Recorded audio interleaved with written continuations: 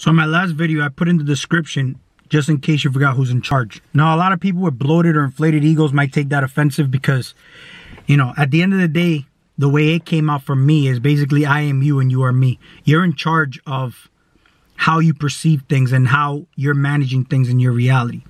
Now, the same way I spoke about attracting money, okay? See, money I talked about comes from trees, okay? Now, money is an idea of value, of abundance, based on the collective, putting the value on that dollar, okay? Comes from trees, been cut down, you know what I'm saying? It gets printed out. The consciousness of abundance comes from you, though, in order for you to attract that idea or that energy of abundance that we categorize here as abundance, that makes you feel powerful. Because, you know, there's moments where when you got a load of wad of money in your pocket, I mean, you go outside, your chest poke out, you know what I'm saying? You start treating people, you know what I'm saying? You got a different sense of empowerment to some extent. You feel in charge when you got a little bit of money in your pocket. But when you don't have money in your pocket, the insecurities start coming out. You start to feel worried about bills and stuff like that, right? And it's just all ideas, you know? Now, here's the thing. Money gets attracted to you based on your consciousness. So if you have an abundant consciousness, then money is attracted to you, but only based on the idea that everybody puts on it, right? So you, okay, but money doesn't have a consciousness. You have the consciousness. So when people are unconscious, okay, and I say you're the money, you will be steered, okay, in the direction to be used like money. But there's the thing you have to understand, though. When you have money, money is a servant. You're the master, okay? That's why the consciousness has to get changed from working for money to attracting money. Instead, we look at it because here's the thing, though. Everything starts from the metaphysical. You're nothing but an idea, okay? What is the idea that you have about yourself? If you're unconscious about what, who, and what you and where you are, then you'll be steered the same way money gets steered to a person who's going to utilize that money, whether it's for bad or good, okay? Or use it to their advantage, to serve them. Now, this is the thing about this whole thing. When you become conscious of this, okay, what do? Do you make lifestyle changes? Do you make decisions now to put yourself in the driver's seat? Because a lot of the times, if you get steered into the direction of you being the money for other people, then you're nothing but that. You hold a lot of value, but for somebody else's projects. That's why I said that at the end of the day, you sell your soul, because then a soul is an individual spirit. But if you're not an individual spirit, then you're nothing more than the people who are managing this, because they have you use your power against you to make you believe that the real value is on the dollar. You see, they had to, and it's not about them knowing how to manage money. I don't believe that that's all there is to it. The way I look at it is they printed this dollar. They created the dollar, okay, in the image of you. Just like computers were created in the image of man, man was created in the image of God, but they created a dollar to have you chase something the same way they chase you and rely on you, all right, for your energy. So you rely on money. Now, the way this goes is that you blindly consent to it, and that's why the money was originally printed, I believe, is to have you be just like them, the people in power that we gave our power to because we just forgot who we are. We got lost in the body, and I feel that it's all based on desires, emotions, the belief and the scenario that was created to us of a false reality of us living a certain way. And this is what true abundance and riches really are. So you go chase that in order to say this is how reality should be. So in other words, the people who do this to humanity, they ain't doing nothing wrong, because you're doing it to some extent in a different way, not directly the same way, but that dollar is basically you. It's the same thing.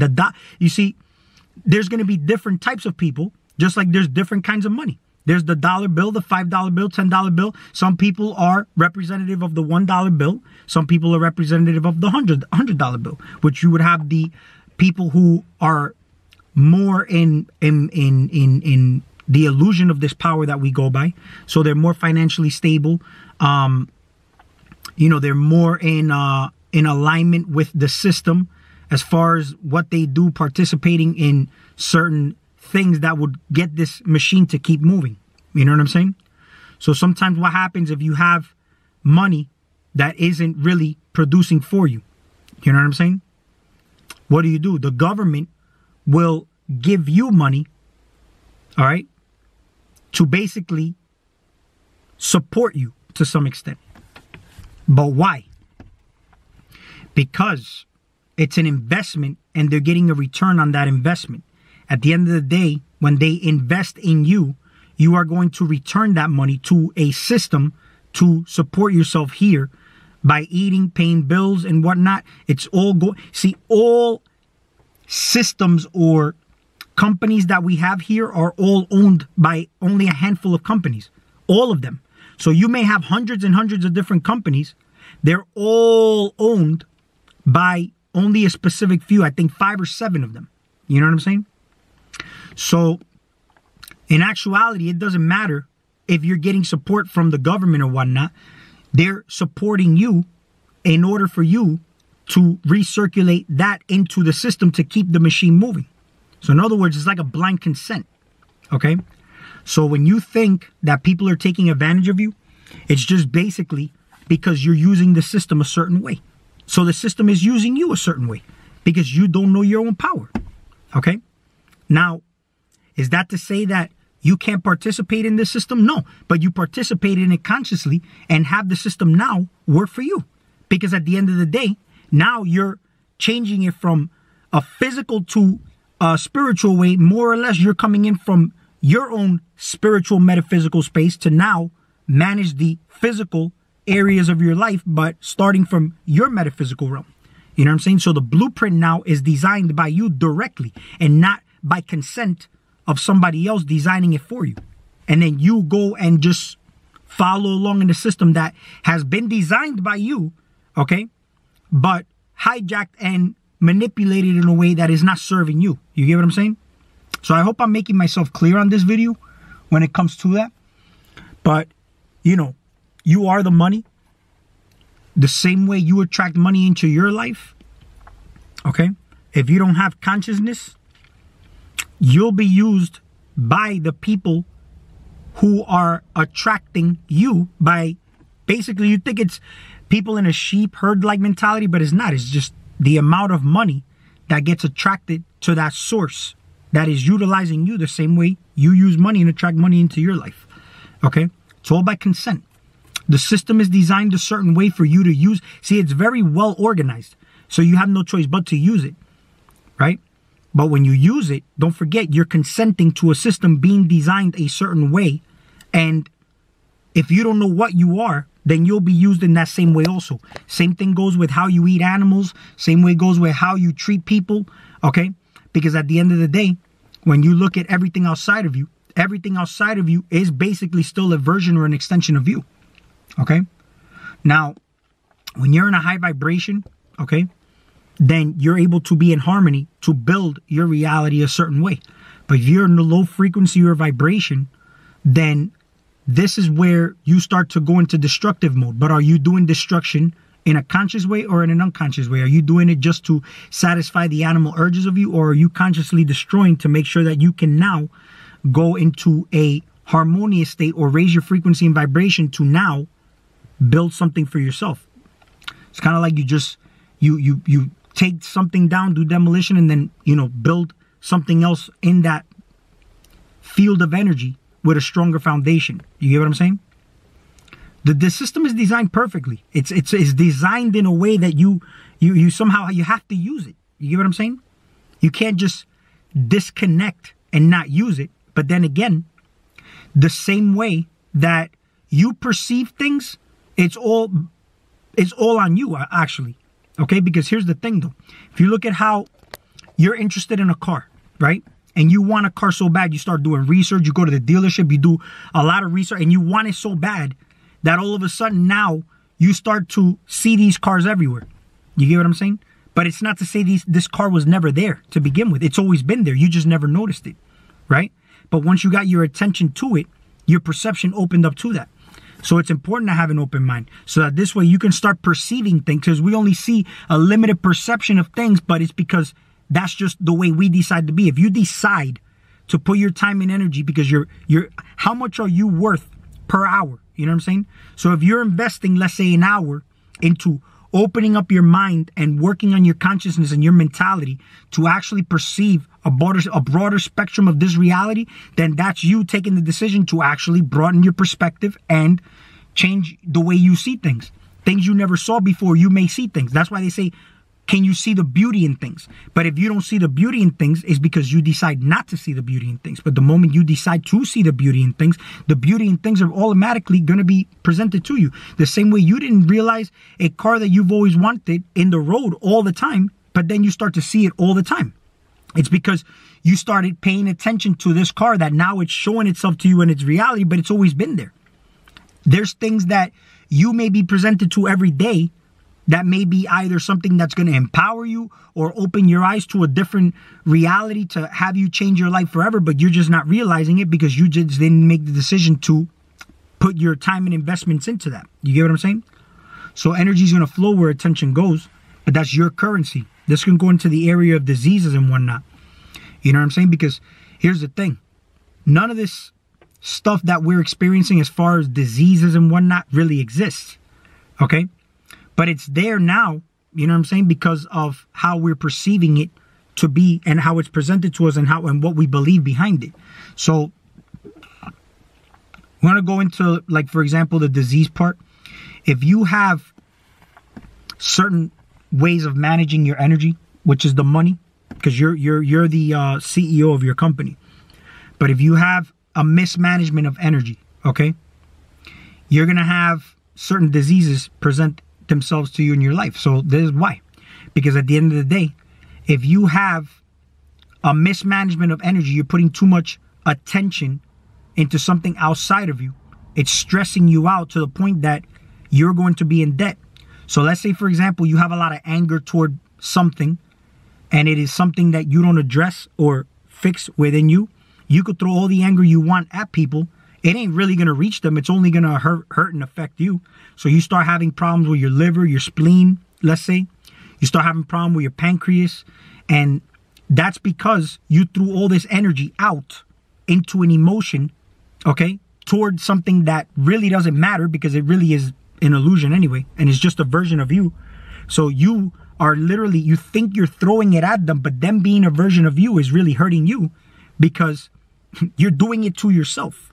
So you could be angry, you could be hateful, you could be this toward anybody in your reality.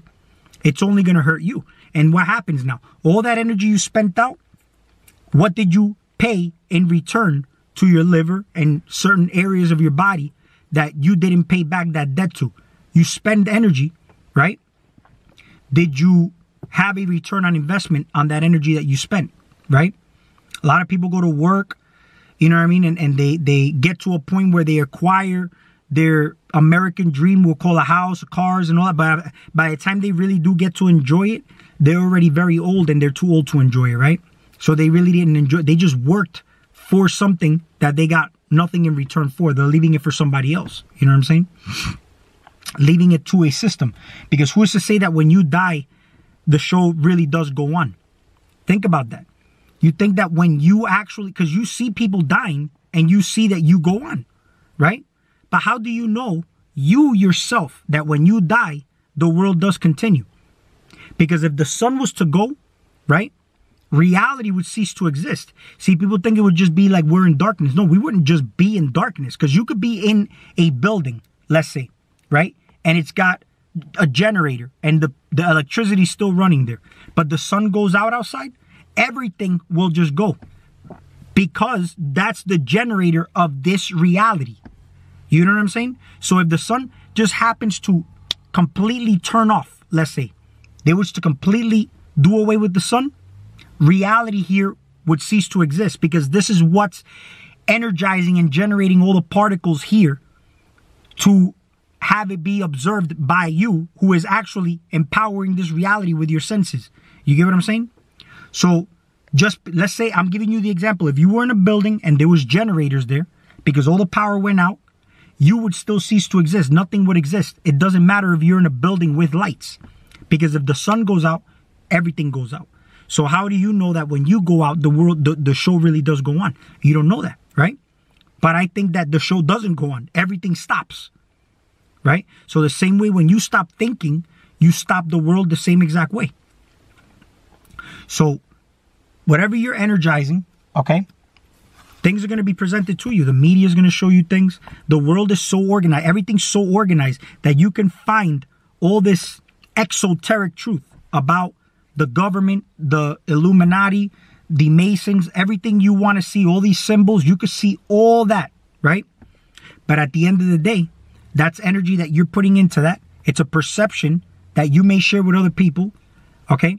What can other people do with that? That's where you want to start to ask yourself, what if I just ignore all this? What am I not? Am I really supposed to know all that? You know what I'm saying? What if I just completely do away with that information in my mind? Would it affect me?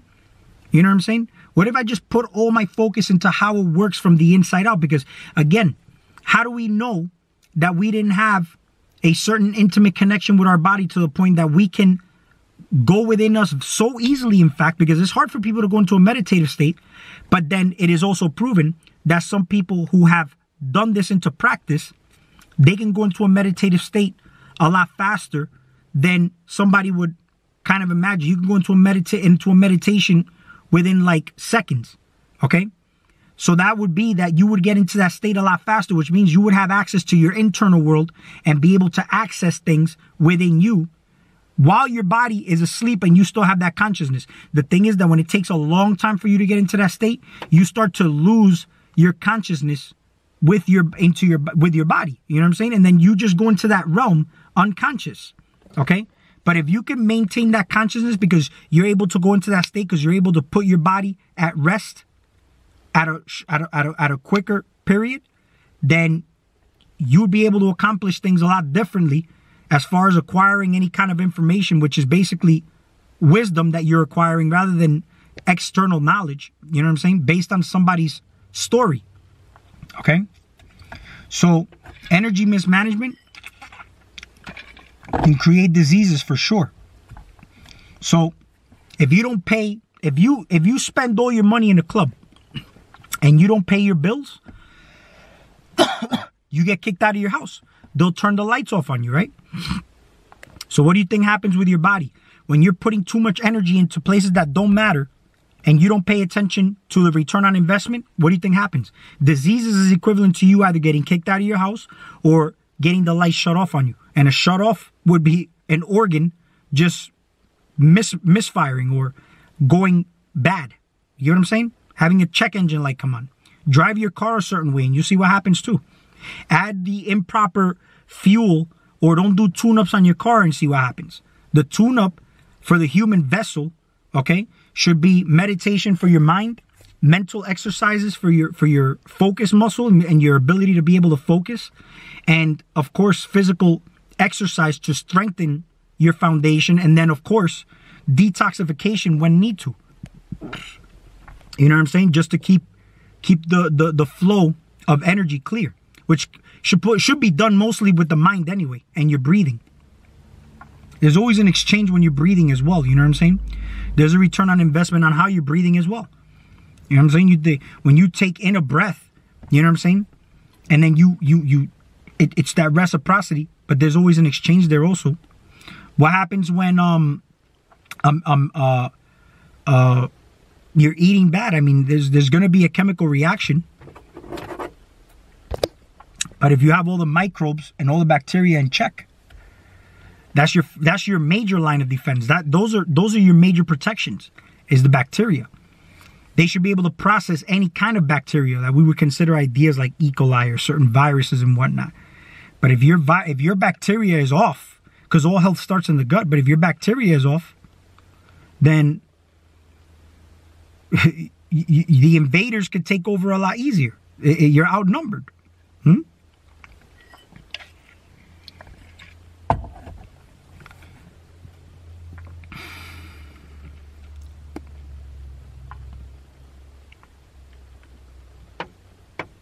We'll talk soon.